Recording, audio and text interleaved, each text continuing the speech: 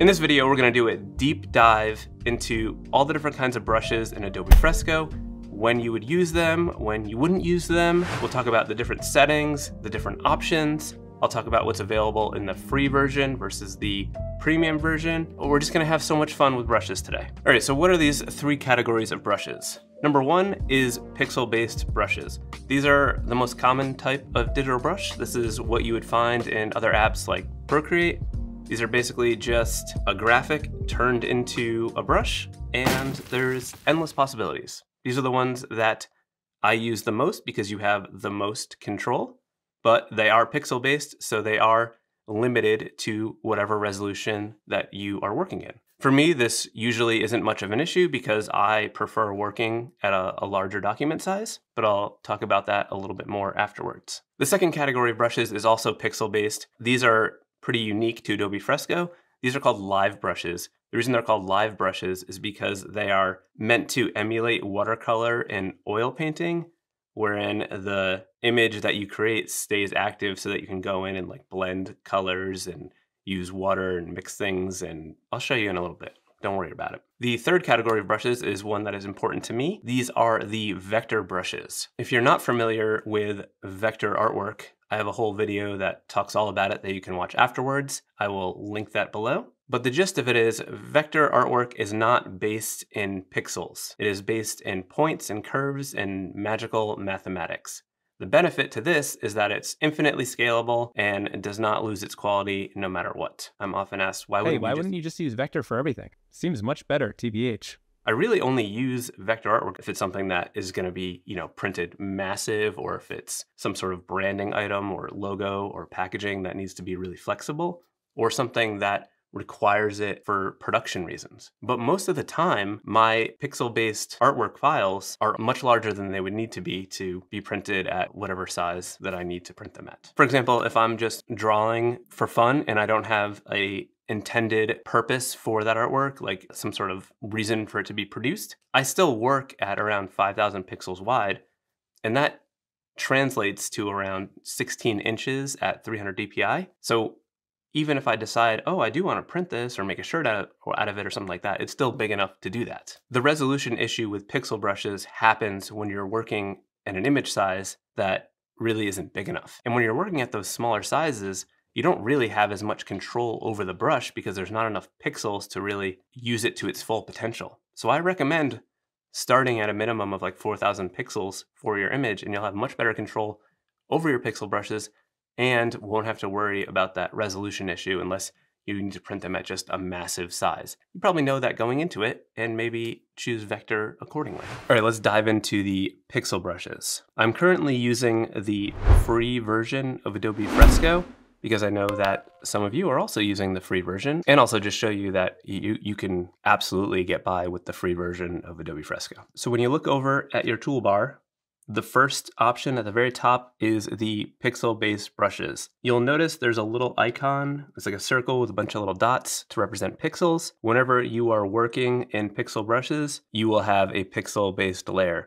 And if we start working in vector brushes, it'll automatically make a new layer that is vector-based. This is how they're able to incorporate both raster or pixel-based workflows and vector-based workflows in the same document. But we're not going to worry about layers right now. The next video in this series is going to do a deep dive on layers, so stay tuned for that one, or watch it after this one. So let's tap on the pixel brush, and here you will be greeted with a whole bunch of different categories of brushes. You will, however, notice that some of these brushes have a little blue circle with a star in it. That means it's not included in the free version. So sadly, you can't use those unless you upgrade. But if you did want to upgrade, it's only $9.99 per year for Fresco if you just go into the App Store. And that gives you unlimited brushes. You can download all of Kyle Webster's brushes for free or no additional charge, and you can import your own brushes. And they give you a little bit more Creative Cloud storage space. But again, there's a lot of great brushes in here. All of these brushes are made by Kyle Webster anyway, and he's one of the best to ever do it. Before Fresco even existed, I was buying Kyle's brushes to use in Photoshop. How many videos have I shouted Kyle out in? All right, so in this menu, the first thing you see is recent, and this just grabs whatever recent brushes you were using. This is pretty helpful because maybe you're trying out a whole bunch of different brushes and you liked one and you forgot the name of it. You can just go in there and say, oh, there's the brush I was using. Easy as that. The next one is the basic brushes. These are just the most basic brushes. I mean, they're basic. The hard round brush is the most simple of all simple brushes. Basically, it's just a big circle. If you tap, it's a circle, and then it's a big fat line. There's no pressure sensitivity, no nothing. I like to have a basic hard round brush saved at just a massive size, as big as it'll go. And I use this if I need to fill in a space very quickly, or if I'm using like alpha lock on a layer to recolor something. This way I can just kind of swipe twice, whole screen's filled. Pretty great. To save a brush to your favorites like that, all you do is hit this little star, and then it adds it into your favorites, and then you go in your favorite tab, and there it is. And it saves it at that size that you were using it at. So I'm not gonna go through each one of these. They're pretty straightforward. For example, charcoal brushes are meant to look like charcoal. They also are a great brush to make some texture because there's texture built into it. If we grab this charcoal pencil, blow it up a little bit, you can see that there's just like kind of a good gritty texture to it that you could use to add a little bit of grit to your image. Same goes for the dry media section. We've got a Conti crayon, which has got some nice grit to it. This hard pastel one is a nice one that you can use to get some grit into your color if that's what you're looking for. Or even line work, you can make it small, do some line work with that gritty line. The ink category has a whole plethora of brushes that are great for line work. I'll show you some of my favorites in a bit. If you're a painter, the mixer brushes will be helpful for you if you want to blend colors. Let's grab this softy mixer, paint in some yellow. So I'll come in here and grab like a red, and then can just paint over this and mix these together, make a nice orange. There's a unique feature to these mixer brushes, and you can find that in the brush submenu. That is down here. You can actually drag this and move it wherever you want. Here you'll find some more options and more control over the brushes. First one is the brush size, and then the second one is like the flow. So you bring it down, brings down the opacity. And the next two I'm going to talk about in a little bit. And then below that is this other little menu. And this is where you'll find these special mixer settings. So if you go under mixing, you'll see this option that is reload color. So what this does is that it allows you to mix colors, but then when you go to draw again, it goes back to the color that you had initially spec'd. However, if you turn this off and come over here, we've got red, and then I start mixing these two together, I get this orange color. Now, when I draw, I've got this like mix of paint. So it emulates what would happen if you actually had paint on your brush. You can go back in and put that back to reload. And now we come in here, we got this orangey color, but then when I start painting again, it goes right back to that dark red. Pretty neat. The next category is a really fun one. These are multicolor brushes. Here you'll find a whole bunch of pre-made ones that you can use, but I'll show you how you can make your own multicolor brushes in just a minute. But let me show you what these things are. So if you look over here at your swatch, you'll see this little spiral yellowy orange thing. And then when we draw with it, we got like a cheese line. Look at this cheese. Let's try another one. Rainbow cerise. Look at that, it's adorable. Look at this chain, ready? Can you believe it? All right, let's start with something with a little bit of texture. Let's go to the dry media and let's grab, I don't know, this blue color. Okay, we got that. Now let's add some other texture to it, maybe a little dark area. Make the brush size a little bit bigger so we can get some more texture. Quick little pro tip. If you just tap and hold, you can eyedropper a color. So I want to get some white, so I'm just going to tap and hold on the artboard to get that white. And then I can come over here and just add in this little highlight. Whatever this is, we're going to turn it into a brush and it'll be cooler. Promise. So all we're going to do now is zoom out a little bit. I'll double tap this little circle. This is called the modifier. I have a whole other video about that. I will link below. I'll link up here, but don't watch it right now. Watch it after this. We got a lot to talk about still. We haven't even gotten to the other brushes. Modifier, double tapped. You'll notice it's double tapped because there will be blue in the center of that circle. And now we are going to tap and hold, just like we did to use the eyedropper. But you'll notice something happening when you look over at your swatches. You'll see that there's multicolors there. Let's grab this thick to thin from the inking set. What? Look at this. Can you believe it? Look at this wild 3D line that we made. Look at it. Isn't that fun? What you can do now is go into your little brush submenu, tap on the dots next to the name of the brush, and we can go to save as new brush, and we can name it toothpaste. So now when you go into your brush menu, if you go down below to my library, you'll see your toothpaste brush is right there. And you could also add it to your favorites if you want. Then you go in your favorites and your little special toothpaste brush. All right, now let's talk about how you can adjust these brushes a little bit to your preferences and get them to work exactly how you want them to. So I went in and saved to my favorites some of the brushes available in the free version that I thought would work well with my style. And I'll show you how I can fine tune these a little bit more to get them to work even better for me. So the first one I've selected is the Classic Comics nib. For reference, my document is set up at 5,000 by 4,000 pixels. This is at 36 pixels for this brush size. I like this brush because it has good thicks and thin. It's a little bit more than I like, and that's something that we can adjust pretty easily. So if we go into this last option on the little sub menu, this is where you will see our control settings. So the spacing is something that I don't want to adjust because I like it the way it is, but what this does is it sort of spaces out the stamp or image that makes the brush.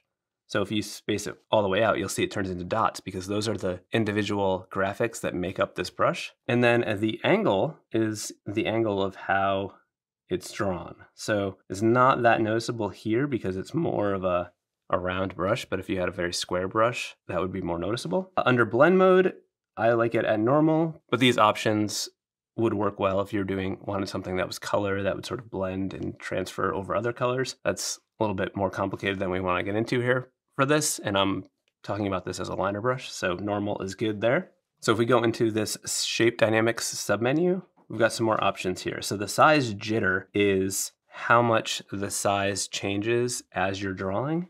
So for example, if we pulled this up to 100, you can actually try the brushes up here, but you can see that it sort of changes really dramatically. And if you feel like you mess something up and you want to go back, you can always hit this thing at the bottom to revert to the original settings. So below size jitter, you will see pen tilt for the control. So I like to put this on pen pressure, and then I can easily control the thicks and thins by how light or how hard I'm pressing. And then we've got minimum diameter and angle jitter. So these are all just ways that you can sort of customize this. So if we bring this up to like 100%, you'll see that there's hardly any variation at all because the minimum diameter is up so high. If you put it at 50, you'll see it's a little bit more subtle. And I think this is more in line with what I like. I don't like it to get so thin. I like a subtle amount of change in my line weight. And then you can also use another setting like pen tilt to control the jitter of the texture.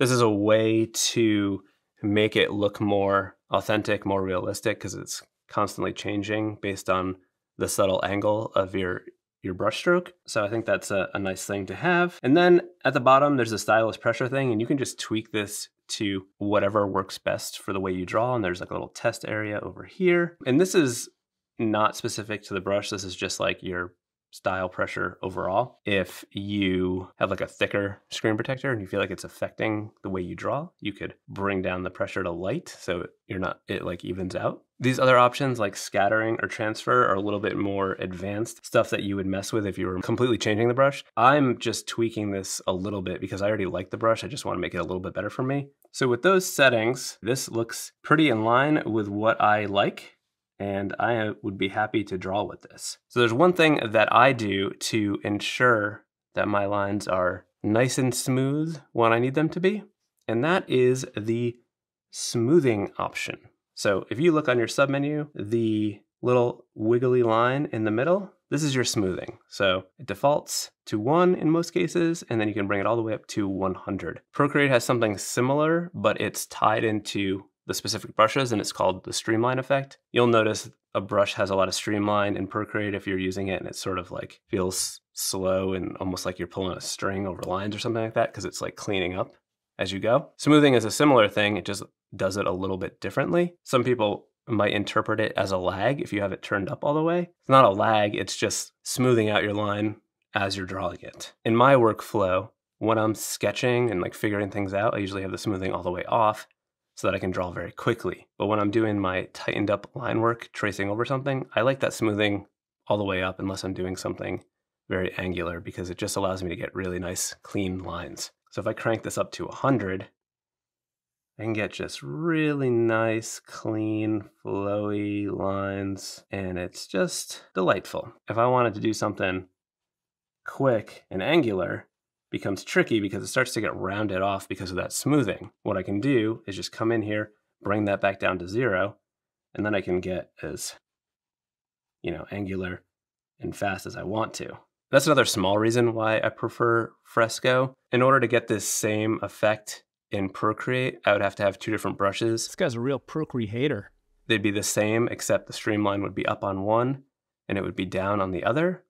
And then it would just be like the 2 extremes. Sometimes I want like a middle ground, so I could put this like halfway up, and then I would have the ability to get smoother lines, but then also kind of get angular as well without too much compromise. So if you've adjusted your settings and you are happy with them and you want to keep them, what you can do is come over here to these 3 dots next to the name of the brush, save as new brush, and then you could name it whatever you want. My Classic Comics Nib. And we save. Now when we go over to our library, you'll see we've got our new custom brush and our toothpaste brush. And now I could come over here to the original one and just remove that from my favorites by tapping the star, because I don't want that one anymore. Okay, this last setting over here that we didn't talk about yet, this is called Paint Inside. And when Paint Inside is on, it will only draw within your other drawing. It's sort of like alpha lock in the layers. And if you don't know what that means, don't worry, I'll cover it in my layers video. You can watch that after. Let me show you how it works. So if I come over here and tap this Paint Inside on, you'll see that I can color and it will stay within that line. However, if I lift, I can draw over here, which is pretty neat. You can also use this to like add a little bit of texture. Let's grab the hard pastel, and now I can come in here and just like add this texture to that line. You could do it with like a darker color and add some of that texture, and it will lock it within that line work as you're coloring. Pretty neat. All right, let's talk about these living, breathing brushes. Are they really alive? Oh God! Tap on the second option. It's got the little water droplet. Now these are also pixel based, as I mentioned earlier, but they have a little bit of magic power to them.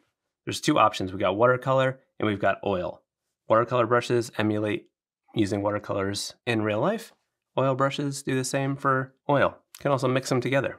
Let's just grab this watercolor soft brush. Let's choose a color, grab this red color, and we just paint. You'll see it's a little bit lighter, but if we bring it down to 0, we can get a darker, more saturated red. Let's put this back in the middle. In this section, you can kind of control things just as you would otherwise, and you can test it out up here. You could put on the scatter thing and see how wild that changes things. You can control pressure, flow, all this stuff. It's pretty great. This also has a new feature that we haven't seen, and this is the velocity dynamics. And this controls the amount of size, like the size and the flow of the paint based on how fast you draw that line. So for example, if we turn this size up and the flow up, and then we draw slow, then we draw fast, you'll see it faster we draw, the more I hit the microphone. I'm gonna reset that again, just tap that little arrow thing at the bottom to reset back to where you originally were. And then let's quickly show you what happens when you use these things. So I can paint here, I can paint on top. Another thing that you can do is double tap the modifier, and this allows you to paint with just water. So you can use this to sort of blend things even more and just pull color because you're just using water to do it, which is kind of cool. And then the oil brushes, and if you zoom in, you can see there's like actual paint, a little bit of canvas texture to it. Now, the oil brushes have that same quality the mixer ones do, where you can set it to reload the color or use a new color that you've created from mixing, like this. You could like make a nice purple color and then come in here and say, let's keep that. So when I'm doing this, now when I draw, I'm using that new purple color. Or I come over here and I mix it again, start to get a more blue purple, and now we've got that color. and then you can start mixing those together. Pretty cool. Now, if I'm being completely honest, these are not brushes that I use all the time. I'm not a painter, but there is a fun way to use these if you're like me, but still want to experiment with it, but you want a little bit more control. Got this little drawing here of Muckman from the Ninja Turtles. So what I'm going to do is I'm going to make a selection of this shape. So I'm just going to use the magic wand tool and just tap the empty areas here. So right now I have the background fully selected. What I'm going to do is click on more at the bottom and then invert the selection, and that's just going to give me a selection of that face. So I'm going to click on the layer below that, and I'm just going to fill that in with the paint bucket. Now it's a little bit hard to see what I did there, but let me go ahead and put a color layer behind that just so you can see what happened. All right, so now you see the interior of that shape is filled in with white. So what we can do is make a new layer and set this to be a clipping mask of the layer below, meaning it'll only show up in the areas tied to that layer below.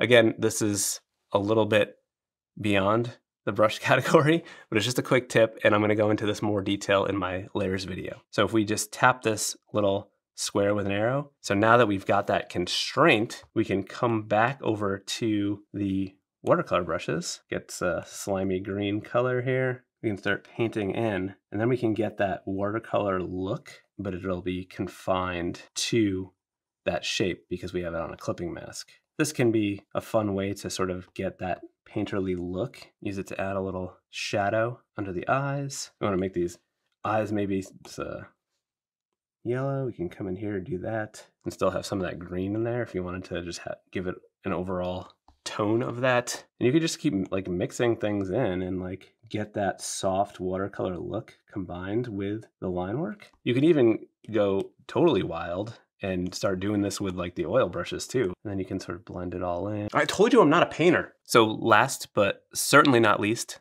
at least in my book, are the vector brushes. This is the third one down. If you tap on this, you'll see we've got 4 categories of different styles of vector brushes. We've got basic, jitter, manga, and outline. Now, before I made my own custom vector presets, which I'll talk about in a minute, I was pretty much just using a slightly tweaked version of the basic round brush. So if we come into basic and then choose the round, I will show you what this brush is like. So this is a pretty simple, nice, clean brush that has some good pressure sensitivity. We can get some real thin lines, some thick lines, and I think it's great. The only thing I don't love about this brush is one of the settings, which is called velocity dynamics, and this changes the line based on how fast you draw it. I prefer my line to maintain its size no matter how fast or slow I'm drawing it, and the difference in size I want to come from the amount of pressure that I use while I'm drawing. So this is an easy fix.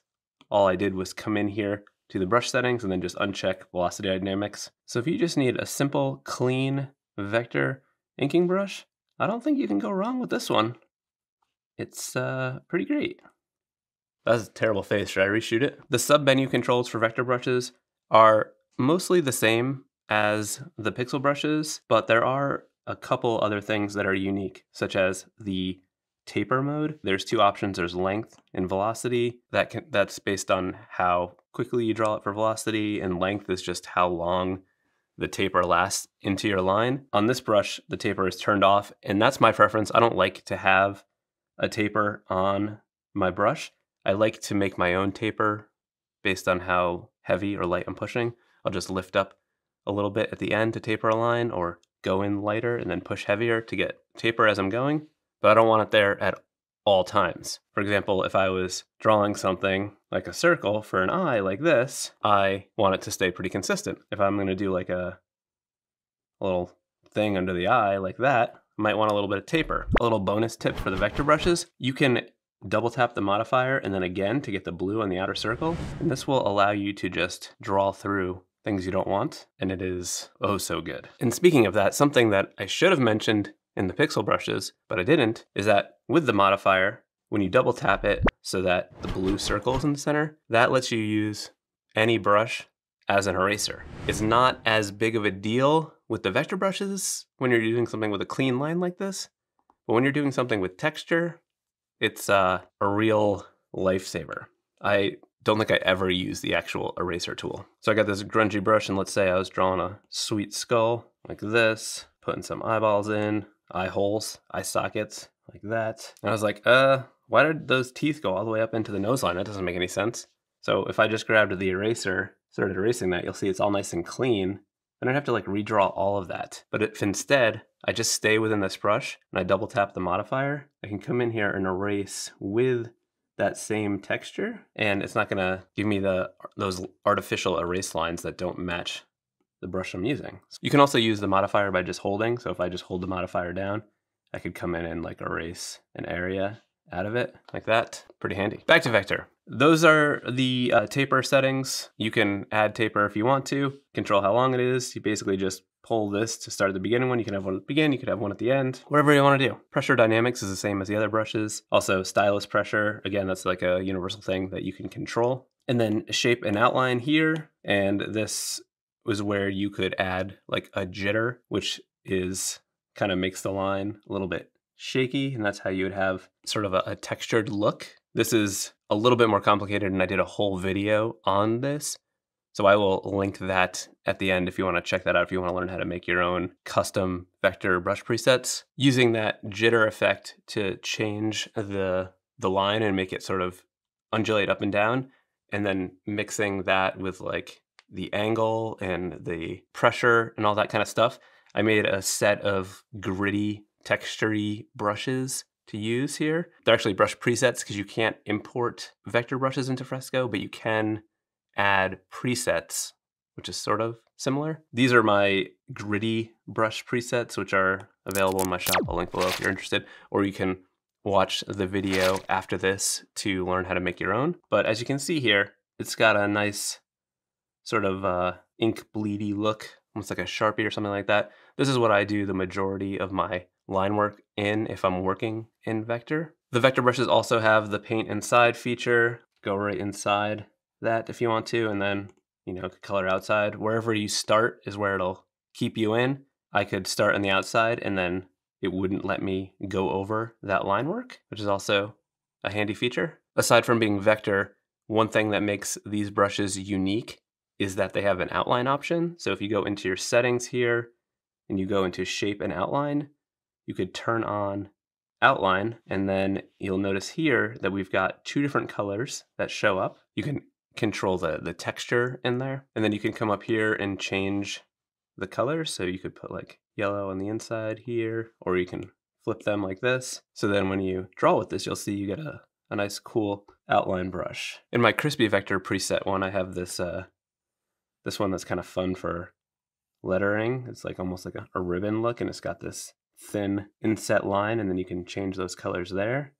It's a fun one to do some lettering with. It's got like a almost 3D effect to it. And then one other thing that I have to mention is that if you do have the premium version of Fresco, whether you have Creative Cloud or you're paying $9.99 a year for the premium single version of Fresco, you have access to all of Kyle Webster's brushes that he's adding to all the time, which is wild. So let me just show you how to access those. It's very simple.